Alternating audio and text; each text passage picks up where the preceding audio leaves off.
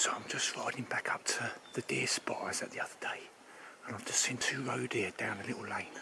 I don't think they've seen me, so I'm going to try and stop my bike again. I'm going to try and sneak around and see if they're still there. Let's see what happens.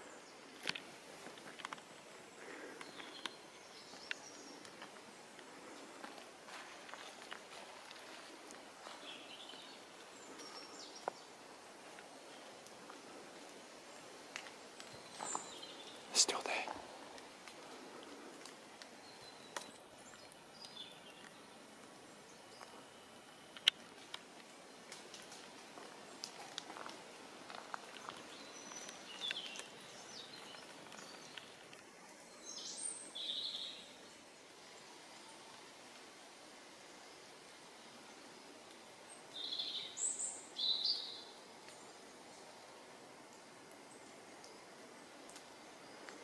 So I think that's a red deer, and I imagine that's this year's calf wither. See, it's a lighter brown and it's got speckles along its back. I'd say it was born earlier on in the season. I'm no expert on the growth rates of red deer, but yeah, I'd say it's born early on in the season, and yeah, still hanging around with its mum. That's actually really nice, isn't it? Come on, look at that, it's beautiful, man. And luckily my arms have now steadied up a little bit from the blood that was pumping around on the bike. Look at that, beautiful.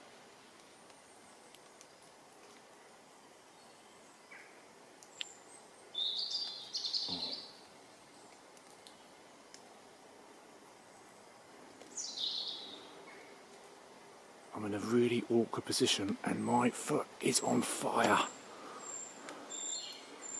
Well, I've got it at a twisted angle, but this is worth it. Wow. So I'm zoomed up, I'd say they're about 100 metres away from me, and are they going to go into the forest, in the woods?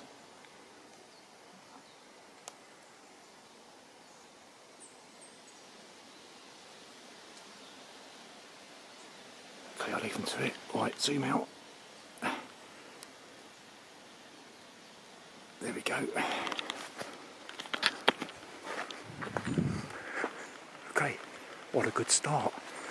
I'm going to head back to where I was the other day now.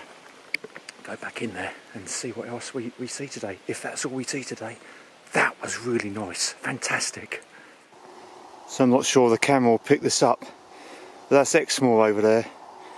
And yeah, there's a nice there's sort of drizzle in the air, or mizzle,